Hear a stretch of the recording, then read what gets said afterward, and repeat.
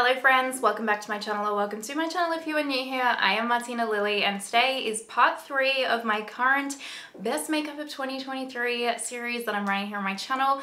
Part 1 was foundations, concealers, powders. Part 2 was all about the cheeks, so bronzers, highlighters and blushes. And today we are doing lip products, so a lot of lip products, mascaras, brow products, eyeliners, that kind of a jazz.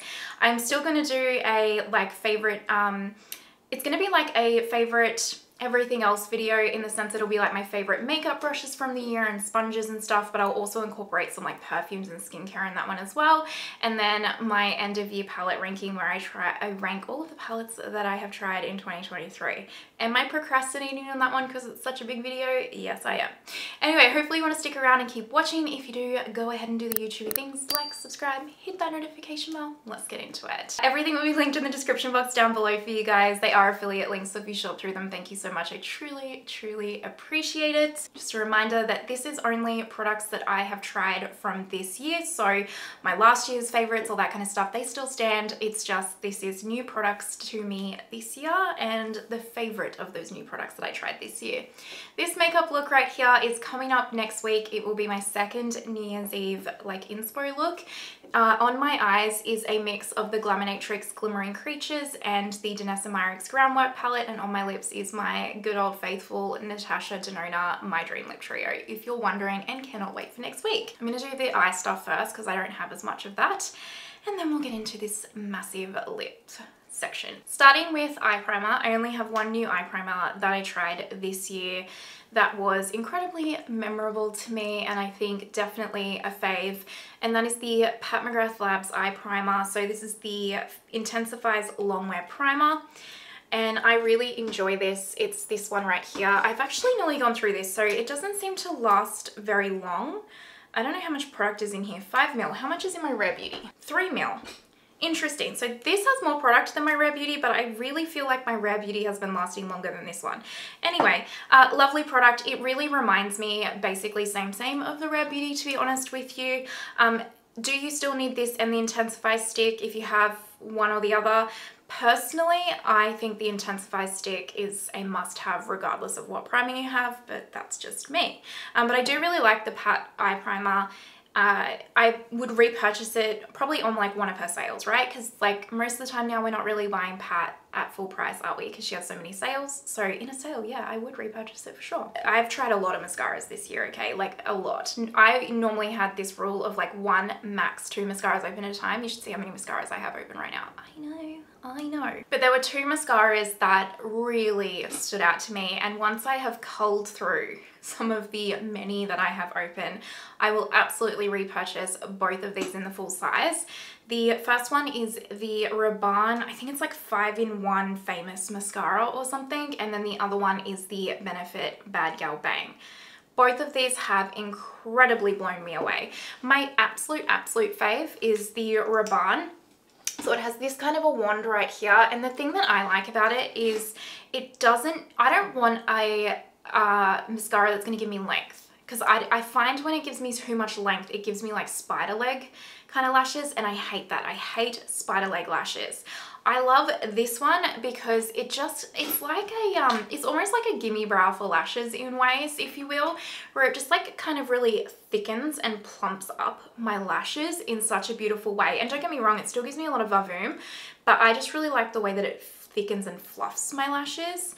And then pretty much the same as this Badgal Bang, this one has a different wand, but I also just love the way that this like thickens and plumps my lashes. And also I feel like the Badgal Bang almost pretty much like gives me false lashes. It's amazing. So I really love those 2, and like I said, we'll hands down repurchase them. And then I still love my Victoria Beckham Future Lash, absolutely fave as well. So if I was to like try no other mascaras, I would probably just have those 3 and like circle them through. Normally I don't really talk about brow products and faves. I don't usually try a lot of brow products, to be honest with you.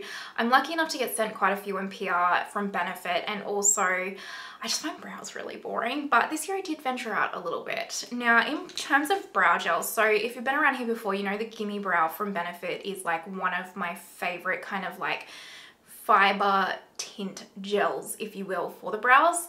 But I actually think I found some that might pip it this year. So these are the two that I've been loving. This is the Hourglass Arch Fiber Brow Gel, Arch Brow Volumizing Fiber Gel in Soft Brunette, and this is the Refy Brow Tint, I think it's called, Deep Brown Brow Tint, yeah. So the Refy one is the one that I've had the most, like the longest out of all of them, and it's the little toilet brush one. So I don't know if you can see it there. And I really, really love the way that this, because the brush has this like plasticky kind of like spoolie thing, it like, as you like fluff it through the brows, it kind of like separates and feathers them up in a really nice way. And then it also adds a beautiful like dark tint to the brows, and I find when I use this I don't need as much like brow pencil or whatever I'm using through the brows because it has such a beautiful dark tint to it. So yeah, I really, really love that one and would absolutely repurchase it. Same with this Hourglass Fiber one. I love the wand of this, and it behaves pretty much like the Benefit Gimme Brow, but it just fluffs them up a little bit more, and I really enjoy that in this one as well. So I would also repurchase this. I think I only tried like 2 new brow pencils this year, and this one, when I first tried it, I was like, oh no, I'm not sure about this, but I honestly love and adore this now. This is the Victoria Beckham Brow Pencil. It's amazing. I truly love it. So it is very, very small. I don't know if that's gonna focus. See how thin and small that is? It is absolutely teeny tiny. It is so highly pigmented, and that was the thing that I wasn't sure about when I first tried this. You definitely need to like go in with a light hand, but you can like barely touch your brows at all and just like do little hair strokes finely, and you don't have to touch your brows hardly at all for it to really pay off with the pigment. But I don't know what it is. I've just really come to love this, like the way that it shapes and the way that it like the tone of it and the way that it disperses the pigment and stuff. I just find it really quick and easy to do my brows with it. So yeah, again, I would hands down repurchase this once I've gone through it. I also ventured out in my clear brow gels because I can't even remember what one I was using. Anyway, I ventured out. This is the Too Faced one. Did I have this last year and it was in a faves? Who knows? I feel like this is new though. So I got the Too Faced Fluff and Hold Brow Gel, and I absolutely love this. It is nearly empty. Will I repurchase this? Probably, because honestly it's like the Patrick Ta lamination gel, but I find the Patrick Ta lamination gel, like, one, it's really, really hard to get off at the end of the day, and two, it's almost like too stiff. It just like crunches in the brows. So I love the way that this one kind of like fluffs and feathers the brows and really holds them up in place, but like doesn't like make it so hard and like crunchy. And then this is the Make Brow Gel, and it's basically the same kind of effect as the Too Faced one, where it just like fluffs them up, holds them lovely. I really like the brush and just find it does a really, really solid job. So yeah, I really, really like this one. Out of the two, what would I pick?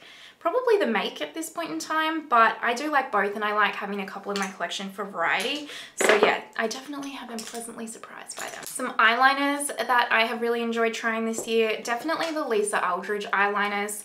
I basically honestly find them to be very, very similar to the Victoria Beckham ones. I just got black and brown, like very boring colors, but these are a lot creamier, I will say.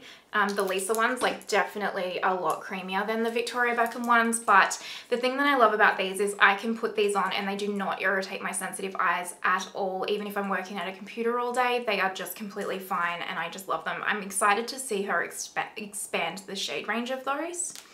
The other one I really liked, and this didn't irritate my eyes at all either, is the Haus Labs eyeliner, and this is in the shade Sage. And it's absolutely stunning. Like, look at that absolutely beautiful shade. I love it. It's like this minty mossy green. And again, didn't irritate my sensitive eyes, and I really love the shade range of those. And then lastly, the Natasha Denona Macro Tech Eye Crayon. This came out with the Yucca palette, and I just really love this shade. See this one? Like, it's like this beautiful orangey kind of yellow shade, but also doesn't irritate my eyes. I also got like the acidy green one, yellowy one that came out with it, but that one does slightly, ever so slightly irritate my eyes. Like, I can't wear that to say like work all day on the computer or drive me nuts, whereas with these ones I can. So yeah, highly recommend these. Now for some single shadows. I think I only tried one new cream eyeshadow formula this year, I think. But also out of the cream eyeshadows that I have, I absolutely love this formula. I really do. So this is the Rabanne Colourshot little cream eyeshadow. It's called Cream to Paint Pearly Liquid Eyeshadow. I got the shade Moonchild. They actually have like 3 different finishes. This is the only finish I have so far. And I've used this a few times off camera just as like a one and done, and it's really lovely. So first of all, the shade. I mean, oh, gorgeous, gorgeous shade. Absolutely gorgeous shade. But I really like this one because you can really like sheer this particular formula out. So it's just a really soft wash of color on the lids, or you can build it up to be quite opaque.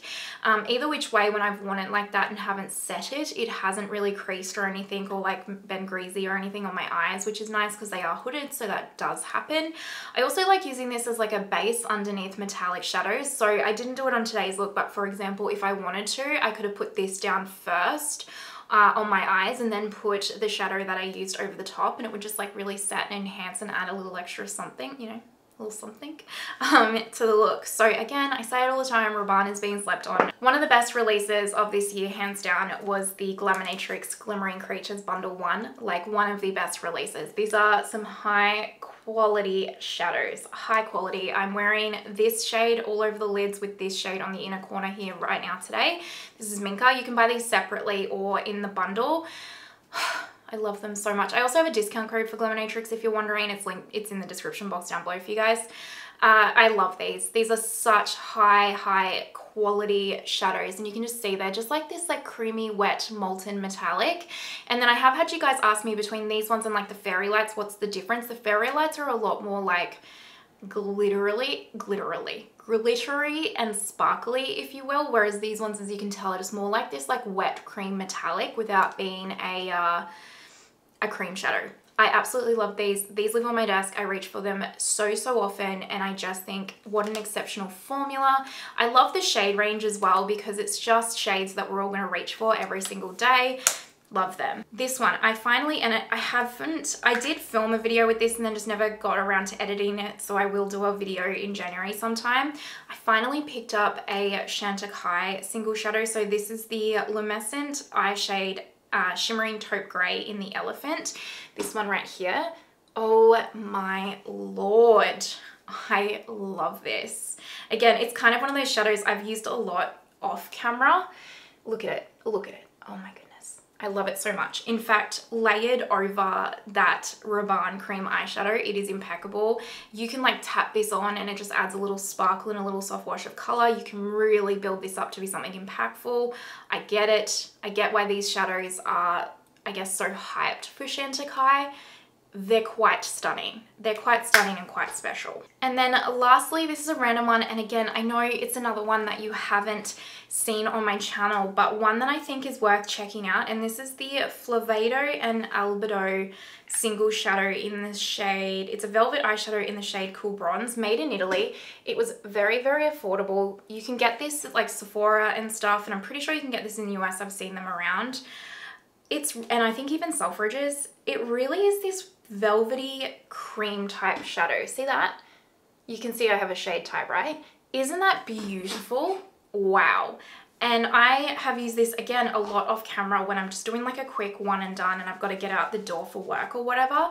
Absolutely gorgeous. I might have used this in a video actually, but anyway, it is gorgeous. And actually they have a blue matte, like sky blue matte, that my mum loves and adores because that is her go-to eyeshadow. Like, these are actually a really good formula and really quite affordable for what they are, for sure. Now for lips, and there's quite a few, okay? So bear with me. Lip liners. Let's talk about these two first. The Tower 28 lip liners. I have the shade Work of Art and Fill Me In.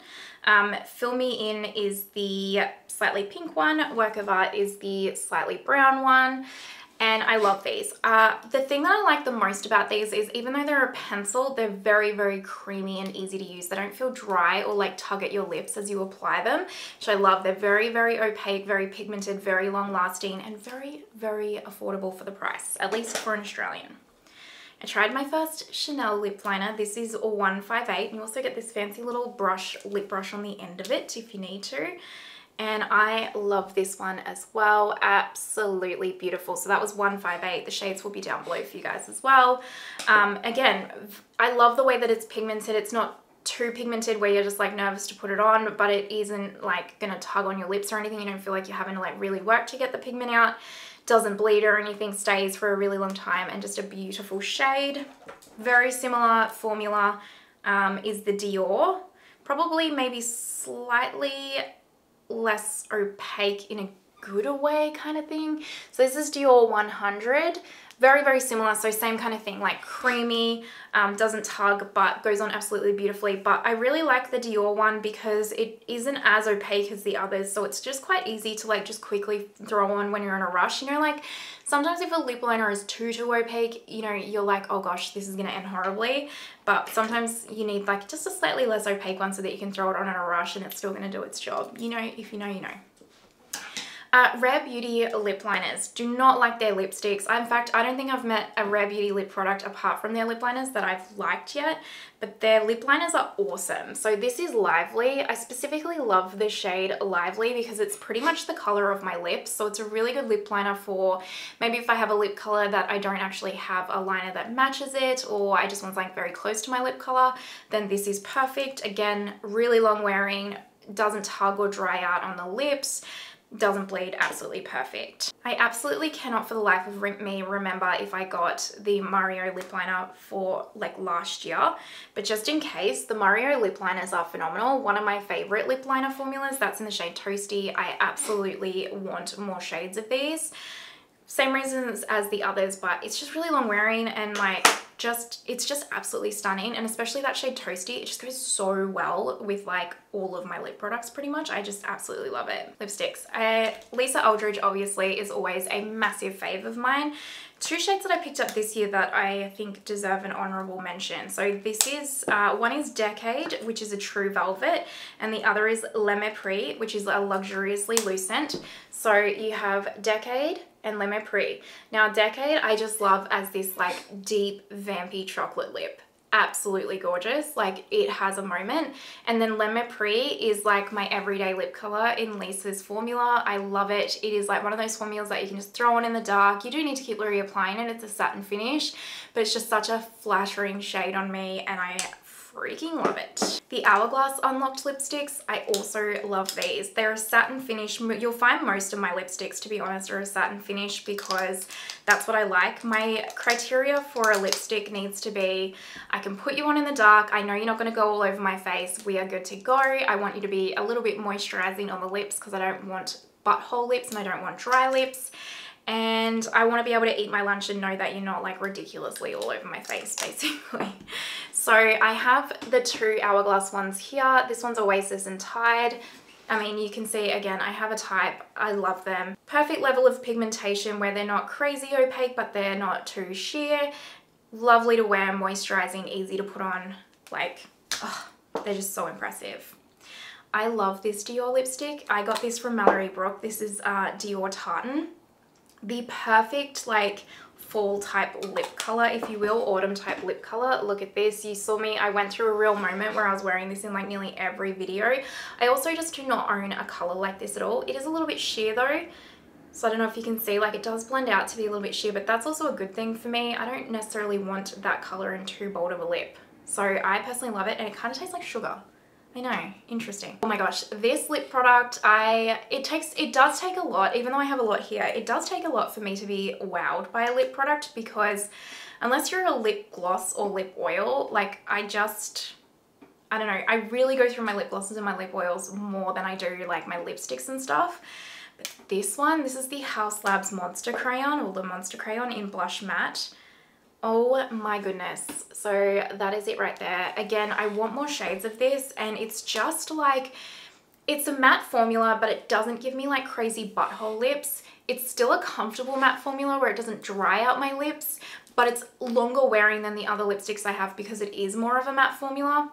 I also just love the crayon. It's just so easy to apply. The shade's perfect. Like, I am so surprised by how much I love these. Like, I keep reaching for these. Lip cream that I can't get enough of this, you guys. And like, I was wearing this in my favorite foundation video and everything, and it will be the lip combo I wear in my first New Year's Eve look. And you guys, the amount of comments that are like, what is on your lips, that combo is amazing. This is one of the products. This is Clé de Peau Lip Shine in Calanthe Orchid. Absolutely amazing. Look at it right there. It doesn't look as amazing as well in a swatch as what it does on the lips, at least for my skin tone. Like, I remember when I swatched this, I was like, oh, okay. And then you put it on and it just transforms into this absolutely perfect, like, nudie brown color for me and my skin tone, and I just love it. And the packaging and everything about this just brings me so much joy. I love it. It's more long wearing than like your average kind of like lipstick, but sorry, that's Calanthe Orchid, not that one.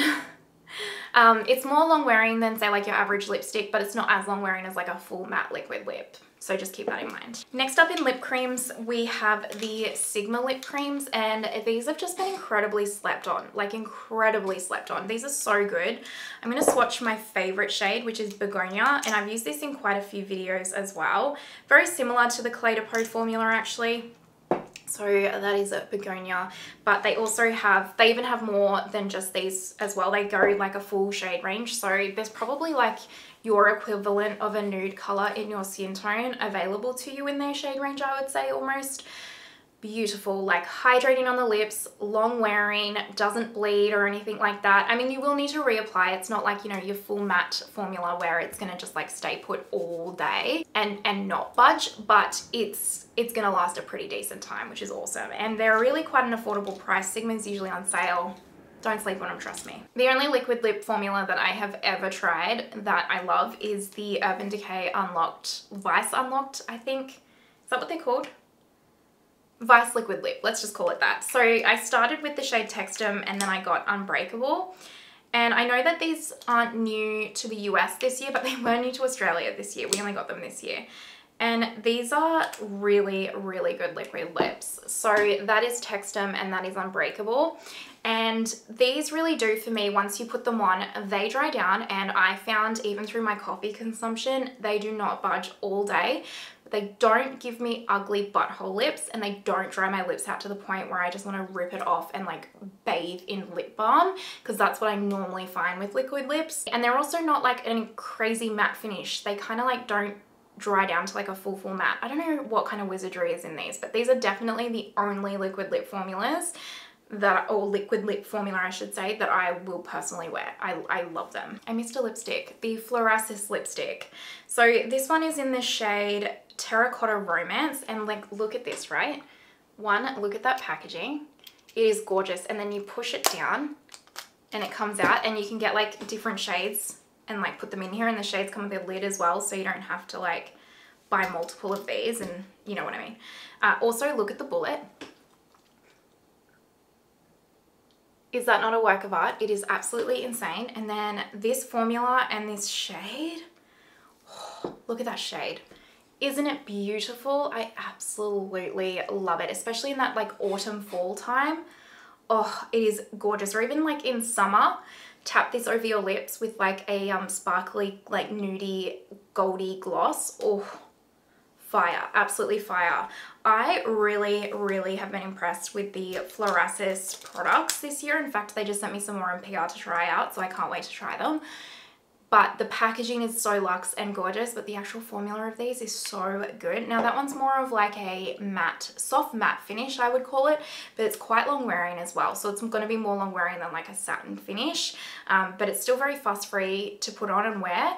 It's absolutely beautiful. I'm not going to swatch the glosses that I'm going to talk about because swatching a gloss I just find really redundant. They're all kind of like semi-clear. These, I guess, I know they call them the Central Shine lipsticks from NARS, but I find these to be more like kind of a really tinted lip balm, and I really love them. So I got two shades. I got Breathless, which is like a nudie brown, or a light brown I should say, and then Dolce Vita, which is like a pink.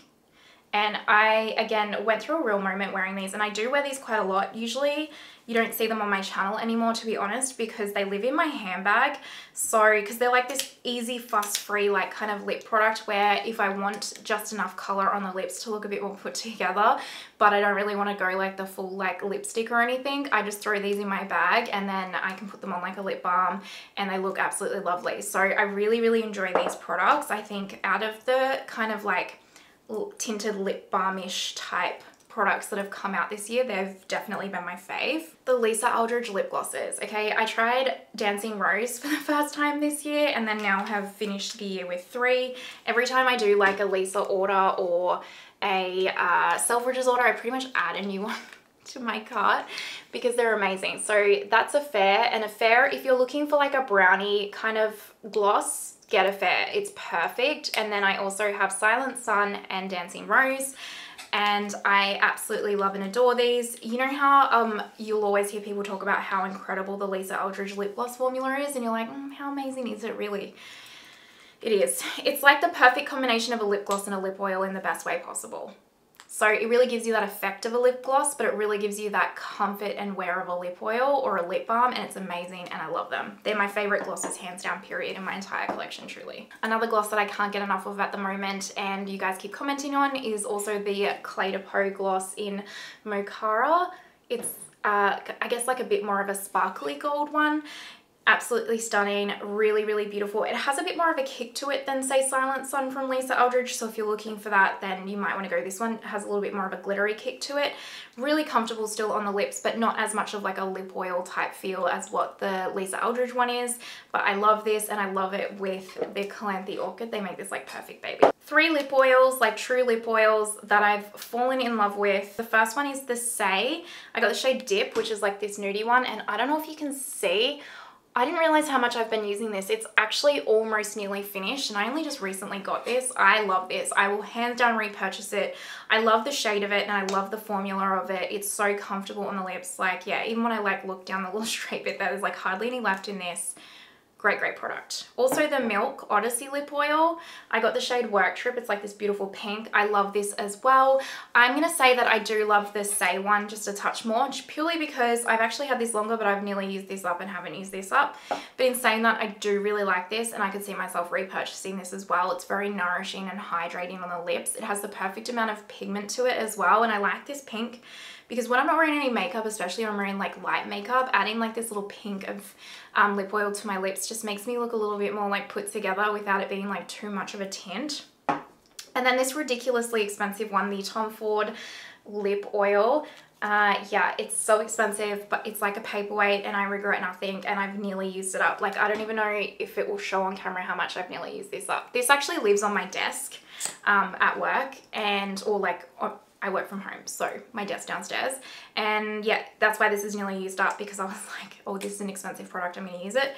But again, I would hands down repurchase this. Like, I really like it. It's very nourishing on the lips. It has more of like a lighter feel. So these ones feel a little bit like thicker on the lips than this one. This one definitely feels like the lightest possible lip oil you can put on your lips while still being really, really hydrating. And it's clear, so it doesn't show any tint or anything. I super duper love it. Lastly, the Fenty Beauty Puddings. Oh my god, the plush puddings. I got the duo for Christmas, so I have Cherry Barbados as well. That's downstairs and I can't be bothered getting it. I think these are the best lip balm masks you can get. So this has beaten out my Laneige Overnight Recovery Mask, like lip recovery mask for me. These are so hydrating and like such a nourishing formula. Like, if your lips just need some intensive love and they're feeling a bit dry, get yourself these. You will love them. I also just love the little applicator. Like, it has the little like twist applicator thing here. I don't know, I love everything about these, but the formula especially, they're so hydrating and nourishing on the lips. Like, I cannot recommend the little plush puddings enough. And like, who doesn't want a product that's called pudding? Because that's amazing. That is all of my lip favorites. Plus eyeliners, mascaras, single shadows, that jazz. Hopefully you're still here. Let me know some of your favorite lip products from the year. I would absolutely love to know. What do you think of my choices? Remember, this look is coming up next week as well, so make sure you're subscribed if you want to check it out. And yeah, let me know your thoughts down below. If you're watching till this point, you're an absolute legend. Thank you so much. I truly appreciate you, and I hope you have the most amazing day wherever you are in the world, and I will see you next time. Bye!